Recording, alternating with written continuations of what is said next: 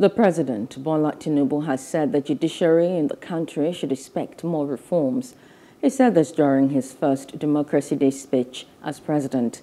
He added that the recent harmonization of the retirement age for judicial officers is meant to strengthen the rule of law, which is a critical pillar of democracy.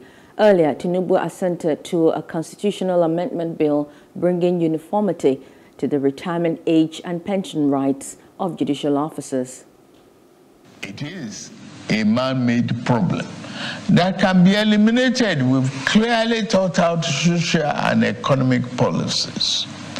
It is for this reason that in my inauguration address on May 29, I gave effect to the decision taken by my predecessor in office to remove the fuel subsidy, the albatross, and free up the collective use of much needed resources, which had hitherto been pocketed by a few rich.